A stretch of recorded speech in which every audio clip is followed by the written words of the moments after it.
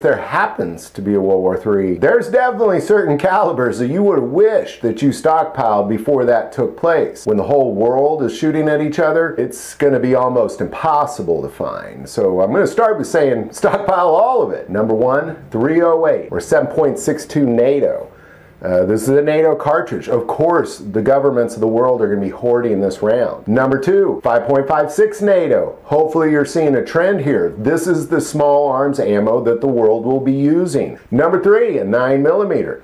9mm is also the NATO handgun round, and it's also the most popular handgun round in the world, period. Number four, 7.62 by 39. Well, there's kind of an obvious one as well. Well, why? Because everybody on the other side of this war will be using the 7.62 by 39. Finally, number five, 7.62 by 54R. That's kind of their version of the 308.